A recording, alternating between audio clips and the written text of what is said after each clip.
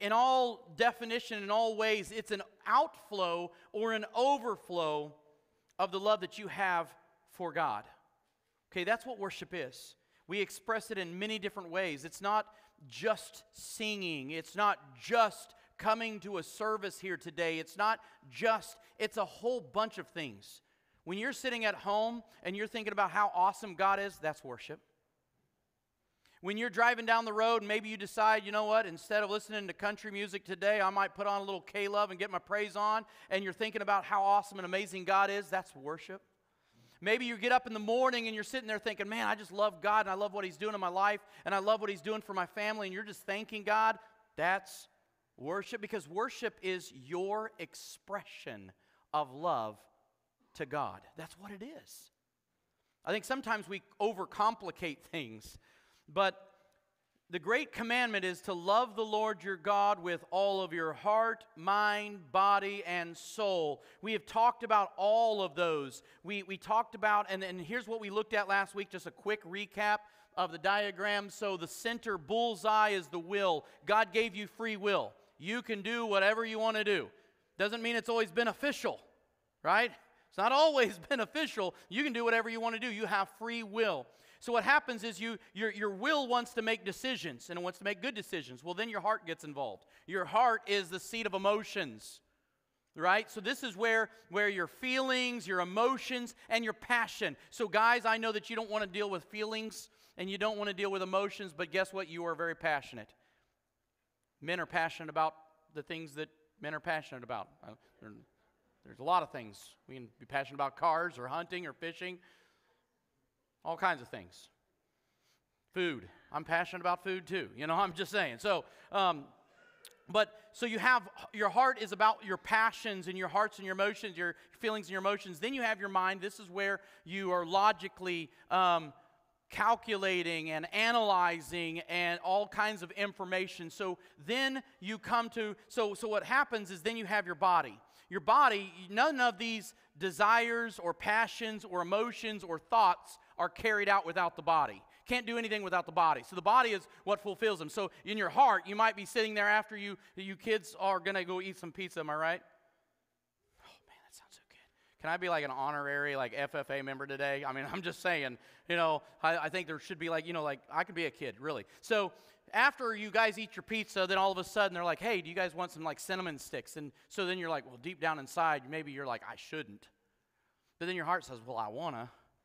I'm pretty invested in this. I'm passionate about those cinnamon sticks that I really need right now.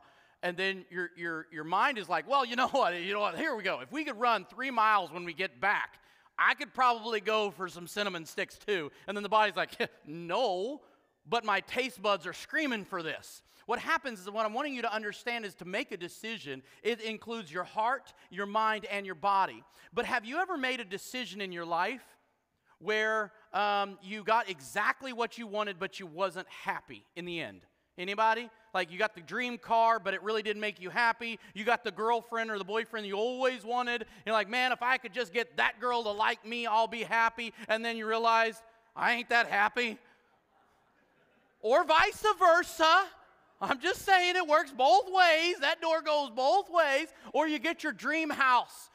And then after you've been making payments on it for about a year, you're like, what was I thinking? I'm having nightmares now. I mean, so what I'm wanting you to understand is, a lot of times what we think, we have these thoughts. If I could just get this, if I could get that new bow, if I could get that new tree stand, if I could kill a big buck. That was like a long time. I was like, man, if I could just get a big one and put on the wall. But here's the reality. Those things don't make you happy, and they don't make you happy because your soul is not satisfied. You have a heart, mind, body, and soul. Your soul is only satisfied through God. See, God loved you so much that He put something in you that only wants Him.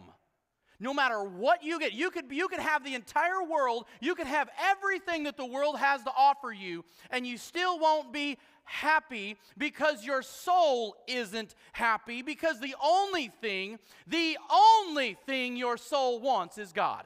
That's it. Your soul was created by God, for God, and when it's not about God, you're still not happy. And we just don't get it. We're like, man, if I could get that raise, if I could get that car, if I could get this house, if I could get that girl, if I could, I'll be happy. And yeah, you're happy for a little bit.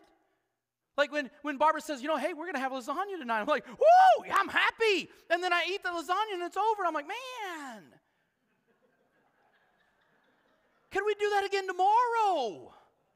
Can we double down, So what I'm wanting you to understand is that the soul is the most important part of you. Your soul, in fact, we looked at a passage last week in Matthew 16. It says, if you were to gain the whole world yet forfeit your soul, what good would it be? What good would it be if you got the whole world yet you forfeited your soul to get it? Well, so really, if we start looking at this, well, haven't we talked about it all? I mean, if you missed last week, go back and it's there on Facebook or wherever you want to find it. But we kind of start thinking, well, we've talked about worshiping with our heart, mind, body, and soul. What else is there? I mean, we should be technically done before now, but I have a fourth Sunday, so I had to preach about something. Or maybe there's something that we haven't yet talked about when we're talking about worship. See, many of us don't really understand our soul, but at the same time, we don't understand our spirit. Did you know that you had a spirit? You have a spirit. The problem is you have a soul and you have a spirit, and a lot of people thought they were the same thing. And maybe some of you are like, oh, wow, I thought it was the same thing. I'm telling you, there are two different Greek words used in different places all over the Bible. You have a soul, you have a spirit. Spirit uses a Greek word pneuma, which literally means breath. So when we're dealing with spirit, it's not something that you're going to see. It's something that's flowing through you, and you can't even explain how it works. But it is there anyways. So today we're going to talk about spirit. So there is, and I'm not going to get deep into that yet, but I want to show you that there is a difference. 6 times in the New Testament, Paul makes a reference to my spirit, not the Holy Spirit, separate. My spirit. So, in fact, we just talked about deacons. The first deacon, Stephen, preached his first sermon in Acts chapter 7, and he gets stoned to death. Harlan, where are you at? You in? Could you preach for me next week? Everybody bring a rock. So Stephen preached his very first sermon, and as he's being stoned, okay, this is what he says. Lord Jesus, receive my spirit. That's what he says. Lord Jesus, receive my spirit. He didn't say receive my soul. He said receive my spirit. So you have a spirit, and most of us sitting in here probably don't even understand how it works. Or anybody interested to see how they work? Is anybody like, man, I'm going to really, okay, rest of you, sorry. So there is one passage that really speaks a lot about worshiping God in spirit and in truth. It's in John chapter 4. I'm not going to go through the whole thing. I'm going to recap a lot of the story. Jesus is traveling, and as he's traveling, he stops into a town of Samaria. He's tired from his travels. He sits down by a well. He sits at the well, and here comes a woman in the middle of the day. She's doing that to avoid all the people because she's not living the kind of life that the public admire.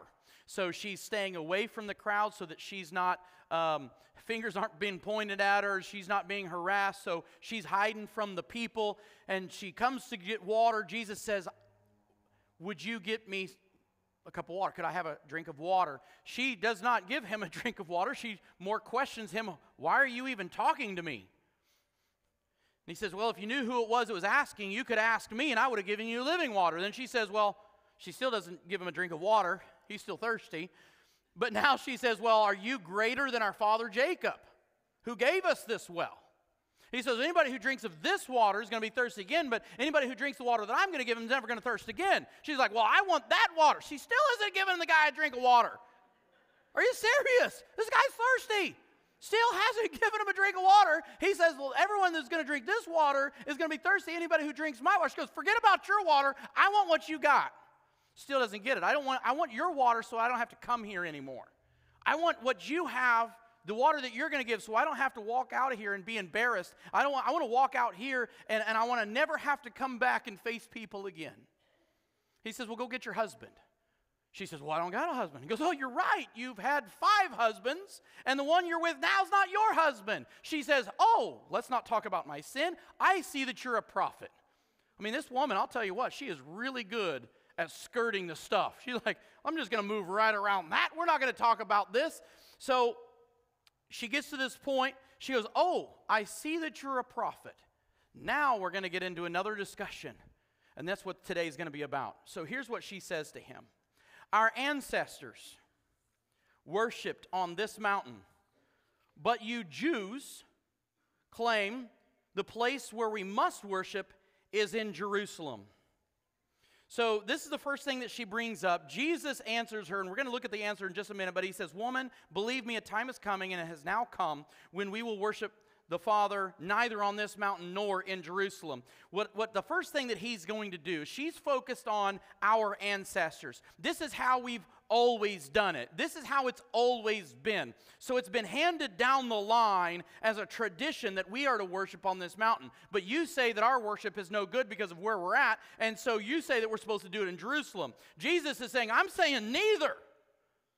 Worship is shifting from a place to a person. Now, here's one of the things that I often say. It's not about the location, but we get caught up in that. In fact, most of us, many of us, find our identity on where we go to church. Oh, I go to church, I worship at Living Water, or I worship at this church, or I go to that church. We find more identity in the building we're worshiping under than in the person we're worshiping. Don't we? You see, one of the things that I keep seeing is that, guys, this building is not a church. It's actually a lumber yard.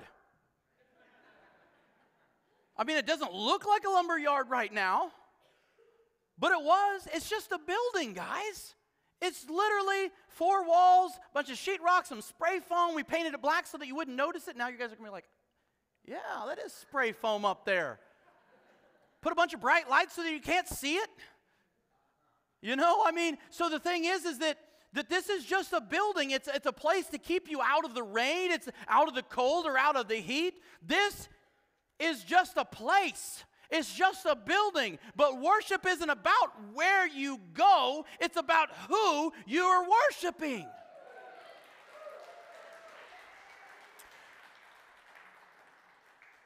So then Jesus, as he replies, he says, woman, believe me, a time is coming when you will worship the Father neither on this mountain nor in Jerusalem. What I love about this is that he goes now, so he shifts from location to person, and now it's the person of worship that we're dealing with. So now he's identifying the person. See, here's what's interesting. Why didn't Jesus say, hey, woman, we're going to worship the King of all kings, the Lord of all lords, the great I am, the Alpha, the Omega, the beginning and the end. I mean, that's how if I was, but I'm not Jesus, clearly.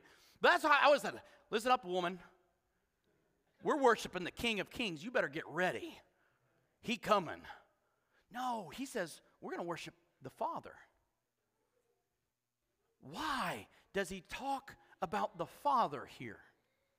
Isn't it interesting? I mean, he doesn't use the word that they would have really known. The Samaritans would have really accepted Elohim. It's their word for God. Well, we're going to worship. A time has come where we're going to worship Elohim. No, he doesn't say that. He says the Father. So then you've got to begin to say, well, why? Well, she said, are you greater than our father Jacob? And our ancestors here told us how to worship, and what he's doing is he's kind of linking a reference of what she's been talking about in this conversation, and now he's linking a commonality that's going to be bigger than what her idea of Father Jacob and ancestors, what he's about to unload on her is bigger than any of the ancestors she's ever worshiped under. Well, the second thing that he's going to do is this. You have to realize this. For God to be a father means he has what? Children. Think about this. You cannot be a father without having a child, right? So what I love about this is that he's telling this woman, he's like, hey, the Father. So immediately she's like, okay, so we're worshiping a father. So God is a father. That means that he has to have children or he wouldn't be a father. Then it begs the question as, am I one of his children? Oh, could I be one of those children? In fact, some of my favorite verses in the entire Bible is when it talks about how God lavished his love on us, that we became children of God. When you start thinking about God God could be whatever God's God. He doesn't have to do nothing nice. But God's like, I love you and I'm going to make you my child. I'm going to love you like a father. So some of us sitting in this room, you might have had a terrible father. But I can promise you this, there is a Father who is good. We have a good Father who loves you and lavishes his love on you, and he wants you. He chose you to be one of his children. So when I start looking at this, I'm just like, this is so amazing. But the last thing that I want to bring to your attention is that this also is going to link in the future teachings of Jesus as he refers to himself as the Son, and he's always talking about God as the Father. He's linking that I am the Son. And he also said, for God so loved the world that he gave his only begotten Son, right? That whosoever believes in him shall not perish but have everlasting life. You see, one of the things that Jesus is doing is he's opening the door of what real, true worship is going to look like. Children worshiping their one true living Father who's in heaven. That's what worship is. So he brings all this out. She's thoroughly confused, I can tell you that. Up to this point, Jesus really shows her a lot of grace. A lot. This woman was very difficult to work with. Shocker. Right, guys? A shocker. A woman being hard to... Just kidding. I'm teasing. Oh, man.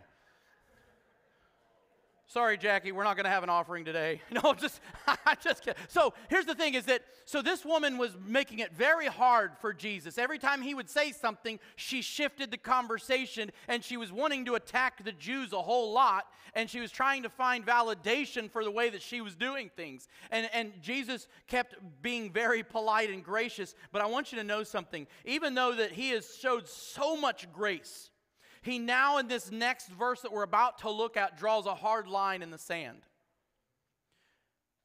You see, Jesus offers complete grace, but never at the expense of truth. You see, a lot of people think, we have this new age movement that's called the progressive church, or progressive Christianity is not Christianity at all. If you find yourself seeing these things about progressive Christianity, it's not. What it does is it takes half of Jesus. Well, if you worship half of Jesus, you're not worshiping Jesus at all. So this progressive movement says all we want to do is focus on Jesus' love, grace, and mercy, and compassion. And that's what it is. That's all of Jesus. We're going to ignore everything else. Well, here's the problem with that. Jesus himself said the truth will set you free. So you're going to stay in bondage, and you're going to stay stuck in life until you face the facts, receive and accept the truth, and make some changes in your life. You following me on that? So the thing is Jesus still loves her. He's still gracious to her. He didn't stop talking to her when he realized that she's had 5 failed marriages and living shacked up with somebody that's not hers. And so the thing is, he could have said, yeah, we're done here. No, his grace and his mercy and his compassion and his love keeps driving him because he loves her. He wants her to get this living water. He wants her to have it. But she keeps ignoring the facts. And now Jesus draws a hard line in the sand, and he says this to her: you Samaritans worship what you don't know. That's a tough statement. We worship what we do know. Now, I will tell you this. the rest of the book of John, Jesus is hammering the Pharisees because he's like, you don't know me and you don't know my Father. He's not referring to all Jews know what they're worshiping. What he's saying is those who do, like we Jews who know what we're worshiping, is because we know who we're worshiping. Because it's not about the place, it's not about a location, it's about the who. So there's some of us who really do know, but you Samaritans worship what you don't know. And a part of the problem was this: the Samaritans rejected all the prophets who talked about Jesus. They worshiped through the Pentateuch, the first 5 books of the Bible, and then it stopped for them. They did not worship, they did not receive the prophet Isaiah or any of the other, anything outside of those first 5 books. They did not accept any of it. And yet they still knew through the teachings of Moses that a Messiah was coming. That's what's so amazing, is that everyone talked about the Messiah. So they still knew he was coming. But he says, you worship what you don't know because you only have half of what you think you know. That never happens to any of you kids, right? You kids never, it's like you guys know everything all the time, right? That's the problem. So he tells her right out of the gate, you worship what you don't know. I want you to think about this. If worship is our expression of love, right? This is our expression of love to God, okay? Then how can I truly love God if I don't know him? Right? Parents. Any parents in the room? Okay? You know your kids, they fall in love. And you're like, you don't know what love is. I say that all the time. Like, oh, I love him. You don't know what love is. Amen, parents? Come on, where you at, right? All the kids, after 2 weeks, I love them. You don't know what that is, kid. Right? Because you don't really know his motives yet. And I'm going to be watching for him. I'm going to watch him like a hawk. That's right. Watching you.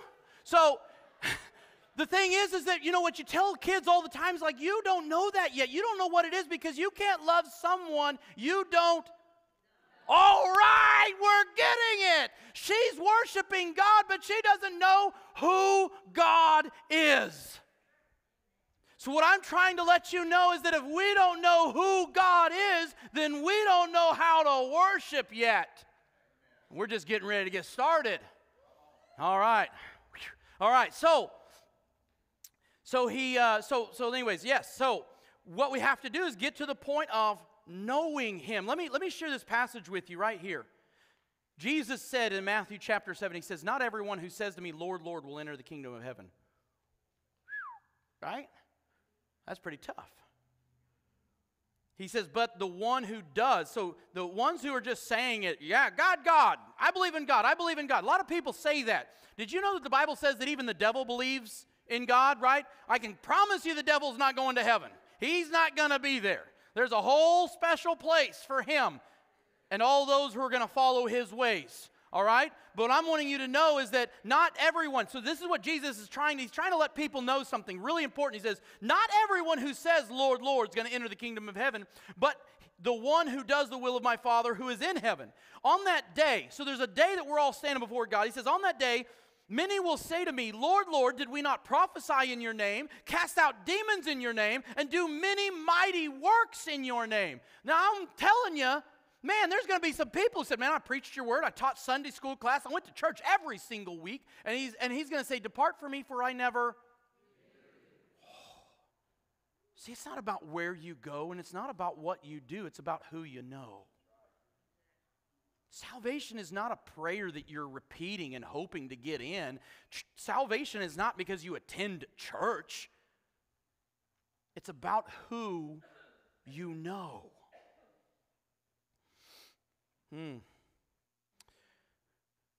Jesus does not leave us hanging in our story with the woman.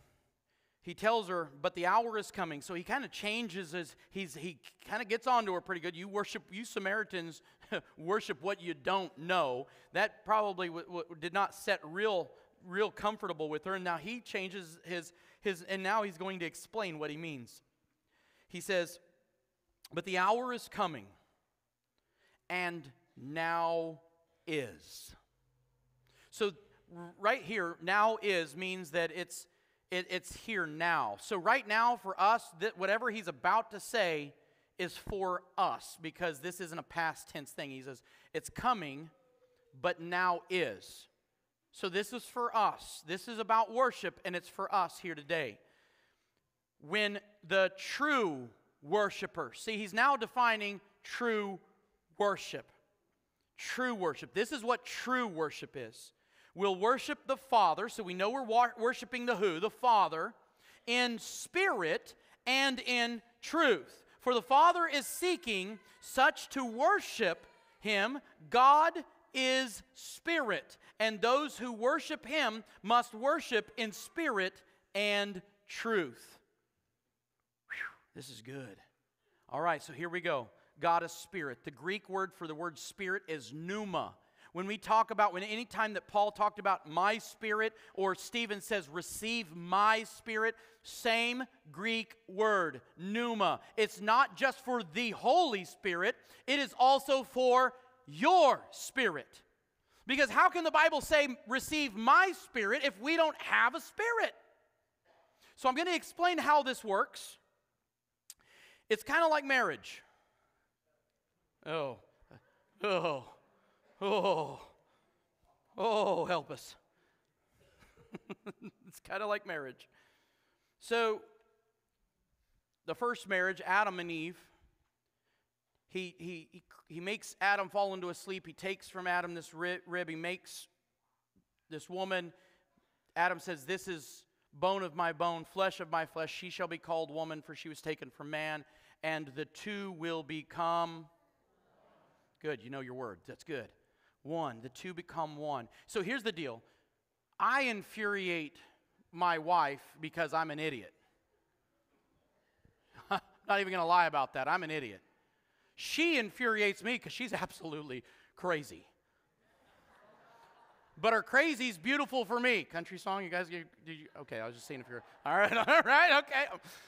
Okay, so for you guys on this side of the church... So here's the deal, though, is when we said I do, it was till death do us part. So we don't talk about divorce. We talk about murder sometimes, but not divorce. Because the only way for us out of this is if she dies or I die. I'm going to start reading her journal immediately after the service. But the thing is no matter how infuriating we can be to each other, she is an extension of me. See, when we get married, the two become one. She's an extension of me, and I'm an extension of her. You guys get that? Beautiful. Marriage is the most beautiful thing that people on earth can do. We're saying, I want you to be my extension. I want you to be a part of me.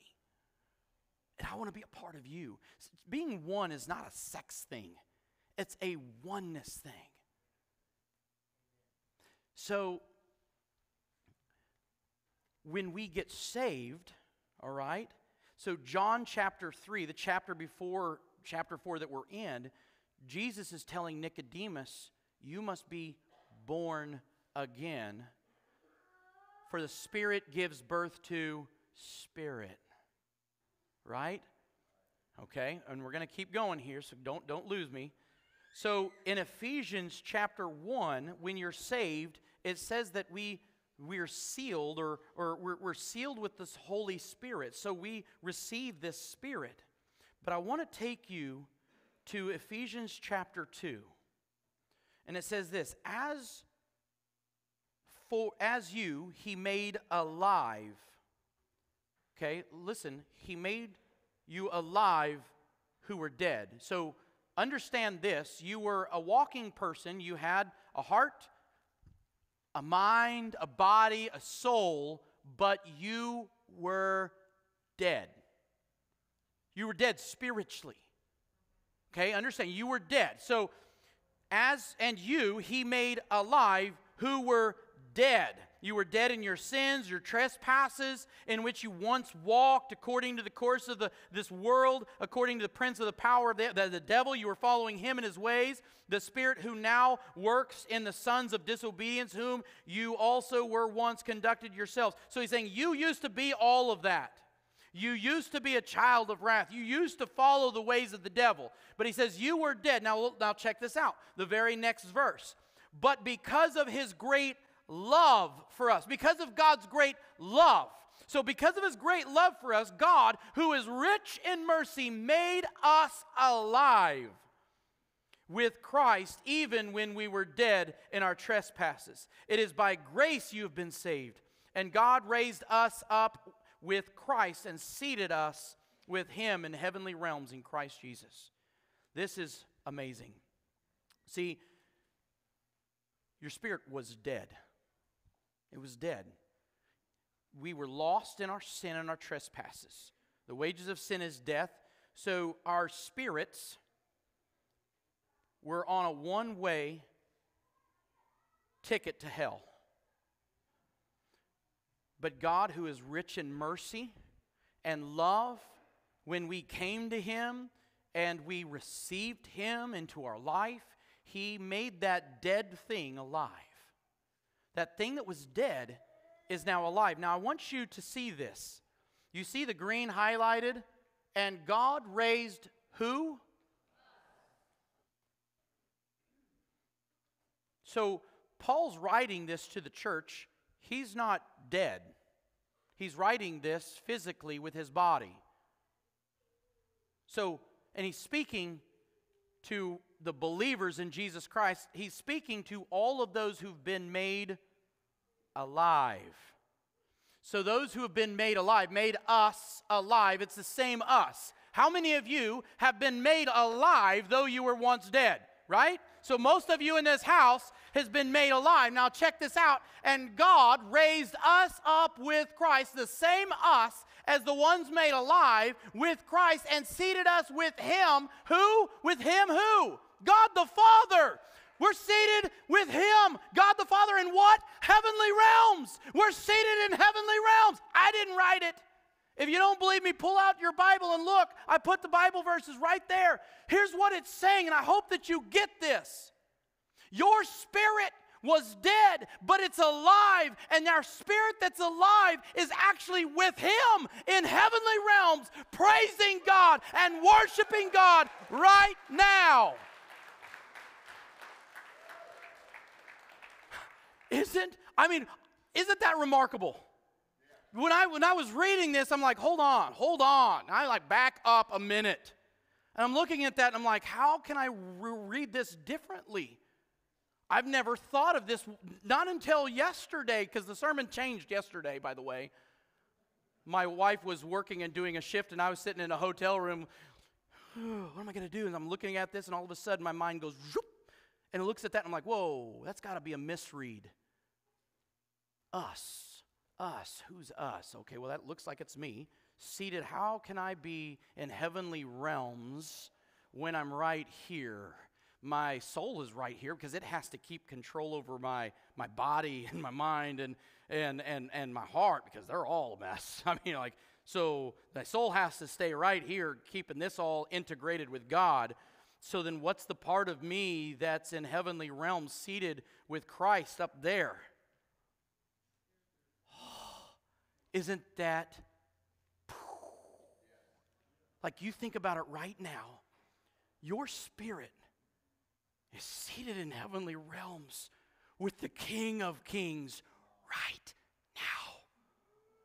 If that doesn't get you triggered, if that doesn't like start going, whoa, and I told my Sunday school class, I'm like, I'm going to probably say something. You're like, I've never heard this before in my life, and I hope that you go back and check it, because this isn't the only place that talks about being seated in heavenly realms while you're still alive. How in the world could that happen? My body can't be there right now. My body's here. It's stuck in time and place, but there is a part of me that's not restricted here because it's a breath. Spirit, pneuma. Now, so then I'm hoping, as you guys are all like, I don't know about all this guy, I don't know about this guy. I'm hoping right now that you're really struggling with this, because I want to show you Jesus prayed for this. In John 17, he says, I do not pray for these alone, but those who will believe in me through their word. He's talking about you and I who've believed upon the words of the disciples, okay, that they all may be what? One. As you, Father, are in me and I in you, listen, that they also may be one in what? Us. He's saying, well, here's what I'm praying for. I'm praying that their spirits will be one with us as we are one with each other, that they're one with us and us with them and us. So here's what he's saying is that this is just like marriage. My spirit was dead. Because of his love, he made it alive. And now he then poured his spirit into my spirit. And now it's one spirit.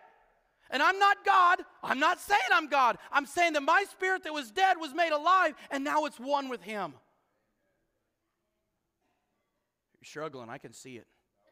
I can see it. Some of you are like, I'm never coming back again.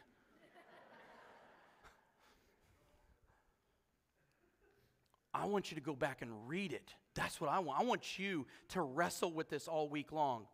Because if God's word, I'm just reading it. Guys, you guys see that, right? I'm not like twisting. I'm reading it. It's there. Read it. In fact, before I finished the sermon today, there was actually about 4 verses in 4 different places that I did not have time to get to this week. I thought, if the church would like and said, man, I need to hear more of this thing next week, how many of you would like me to teach on this a little bit more next week to more of you? Okay, good.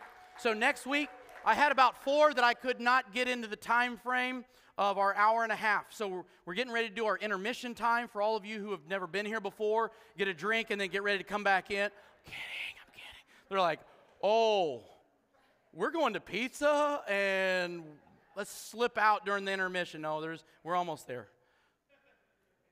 So here's the thing. When we're talking about all of this, I ask lots of questions when I read the Bible. So I'm like, how can this be? That's what I ask all the time. How can this be? How can my spirit and that, and how can all this work? And that's where John 17, that God wanted us to be one with him. And the only way, like my flesh is not going to be one with God.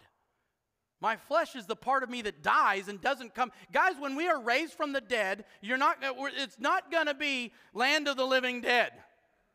When this body dies, I don't want it to come back. Anybody with me? Right? I don't want that to come back. I want a new one. Well, guess what?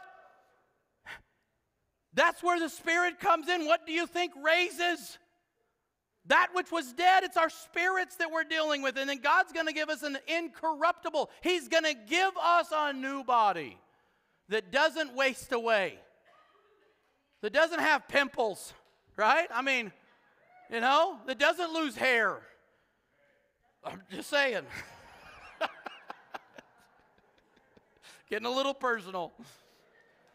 So he says that we're going to worship in spirit and in truth. So let's talk about the other side of this. Truth. The word is aletheia in Greek, and it means true or truth, which is exactly translated that way. But truth can be revealed. So this is some of the things that Paul and John use this word as something that's revealed. So truth is constantly being revealed. Revealed is, there was a fly. I was about to get in a fight here. So there was, now I'm distracted. Stupid fly.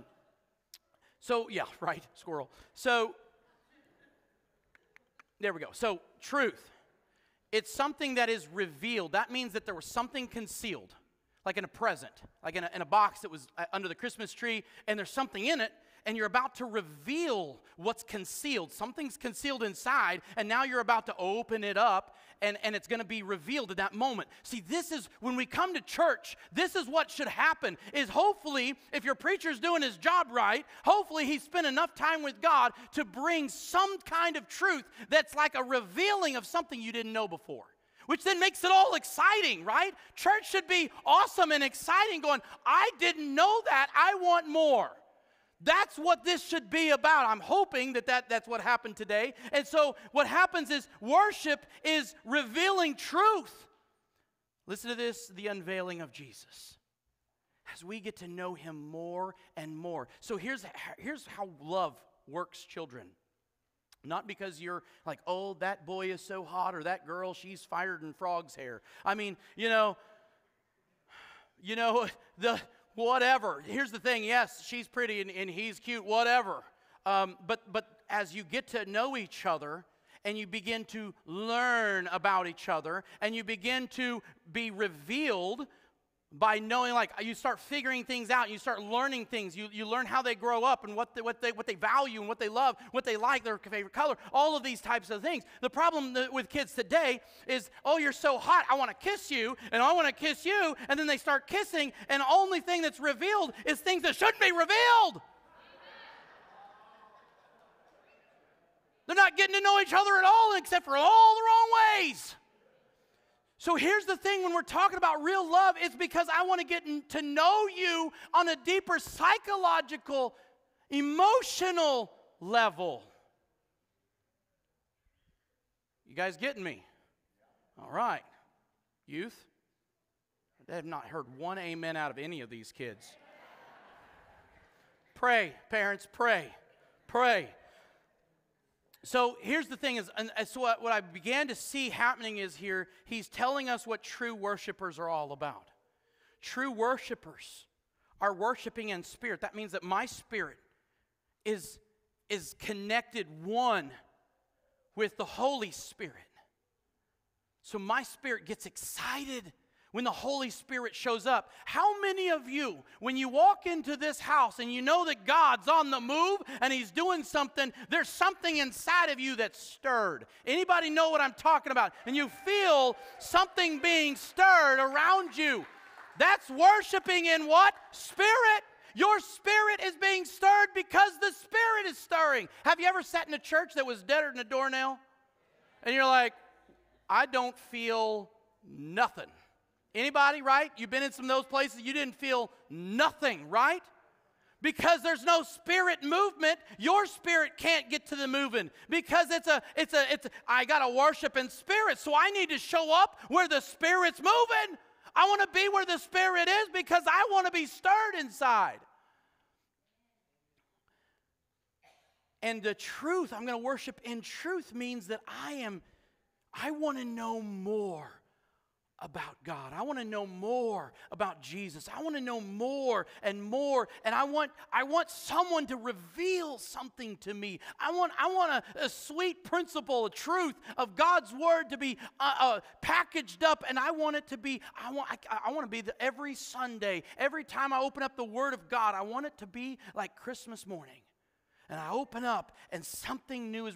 Guys, I had my Christmas morning yesterday morning, when I was looking at that very verse, and I'm like, whoa, hold on. Seated with God in heavenly realms. I've skipped over that, but I'm seeing it. I'm seeing. So all of a sudden, this is. I'm like, whoa. So my spirit gets to go there and hang out with the Father. I didn't know my voice could go that high. I'm going to try out for soprano. I'm coming. Soprano, high soprano. I'm doing it. Man, guys, is that not exciting? To know that there are times where maybe there's a lot going on here and I just need to go sit in some heavenly realms. Isn't there some of those days that are really dark and really difficult and you just need to say, God, I need to be out of this place right now. I need to go sit in some heavenly realms where there is never a defeat. I need to sit in the light of God's Word. I need to sit in your presence. And I need to sit like Mary sat at the knees on her knees before Jesus. I need to be on my knees before the King who knows how to deal with all the stuff in my life. You see, the Father is seeking such worshipers. He's seeking worshipers, those who will sit with Him in heavenly places and want to unveil His Son to each other. The Father's seeking people who want to unveil Jesus together. Isn't that beautiful? Isn't that amazing when you start thinking about what worship really is? is that He wants to connect with that thing inside of me that I don't even understand, but I can't wait for it to happen. And I get stirred up. But guys, you don't have to just get stirred in the Spirit on a Sunday morning. This can happen just you and Him on a Monday morning.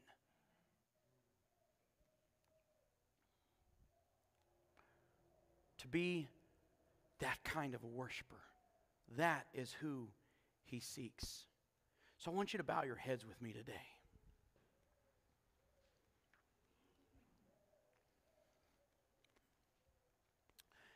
What I want you to do that's so vitally important, my friends, probably the most important part, is how this all starts. Your spirit starts off dead.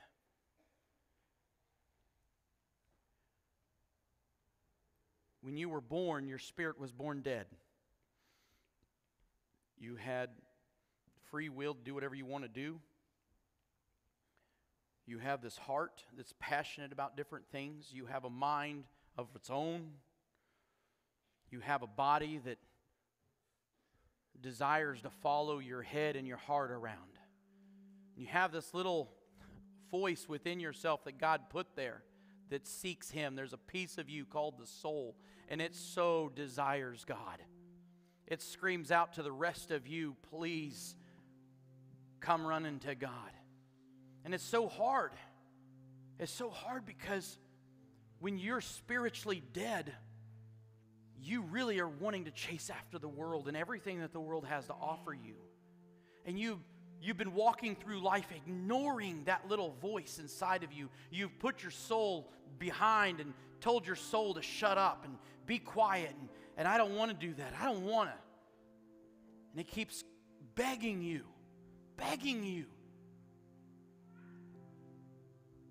to surrender your life to God, to the Father who loves you.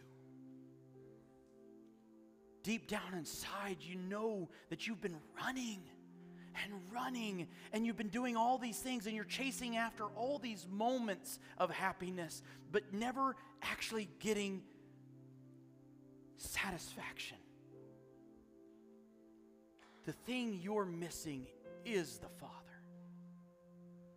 That's what your soul wants. The moment you turn over yourself to Him, He brings to life the Spirit in you. I have people who ask me, Daniel, how do you know you're saved? Because there's a thing inside of me that's alive that once was dead, and I know it. You may be sitting here saying, I don't know if I'm saved. Oh, you'll know it. You'll know it. Because something that was dead is made alive. And once it's alive, you can feel the presence of God around you. Many people sitting in this room right now can feel the presence of God in this room.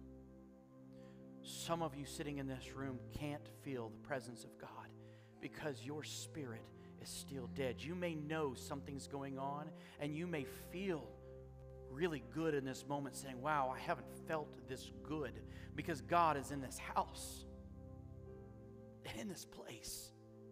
And He's probably sitting in the heart of the person sitting right next to you. And you wonder, why when I go to church do I feel better, but when I go home I don't? It's maybe because you're sitting next to saved people, but you haven't got saved yet. Maybe this is that day for you. As you're bowing your heads, you're closing your eyes, I want you to ask yourself, am I saved? Have I accepted Jesus Christ as my personal Lord and Savior? I know I've done wrong. I don't think anybody in this room would ever claim to be perfect. I've done wrong, I've sinned, and maybe you're carrying around all that guilt and all that shame. Maybe you're sitting in this room and you don't feel good enough. That's exactly what the devil would want you to think. But God loved you so much that He sent His Son to die on a cross for you. For you. His love for you. And He wants to come into your life and make you whole.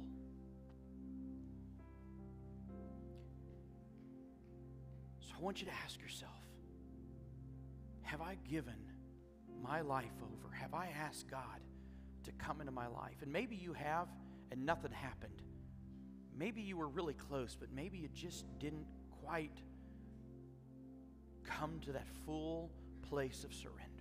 Maybe there's something you're still holding back. With every head bowed and every eye closed, here's what I'm asking you. If you have not asked Jesus to be your Lord and Savior, and today you want to, just slip your hand up in the air. Say, today's the day I want to give my life to Jesus. Praise God. One young man raised his hand. Is there anyone else? Every head bowed, every eye closed. Someone took the pressure off of you. You don't have to be the first one. But if there's anything inside of you saying, I want to be alive and I know I'm dead right now. I don't want to live like I'm dead anymore, and I don't want to be dead anymore. Slip your hand up in the air. Don't be afraid and don't be ashamed.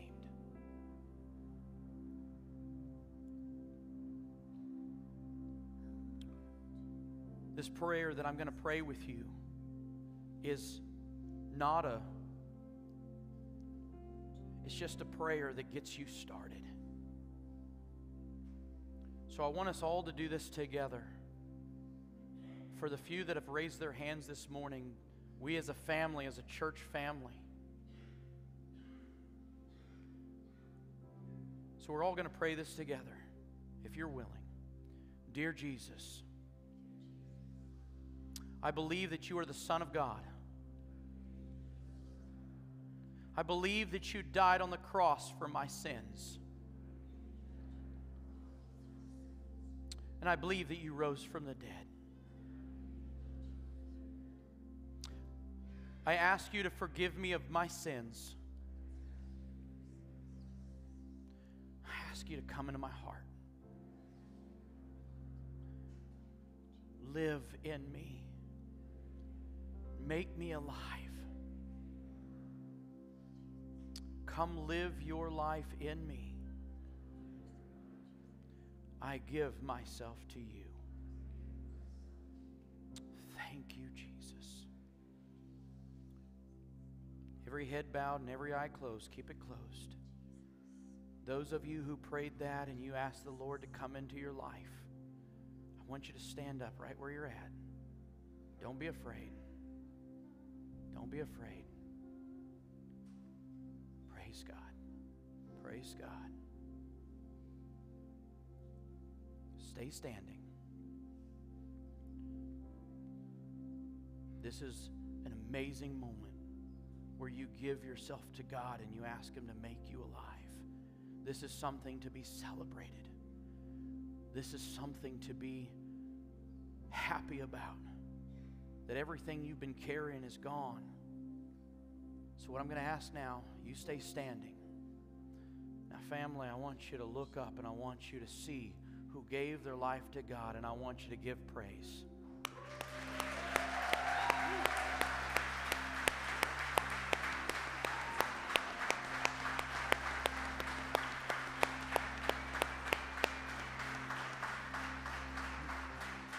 Jesus told us in His Word, He says, if you confess me before others, then I will confess you before the Father. By you standing and not being ashamed of your newfound faith, Jesus right now is telling the Father your name.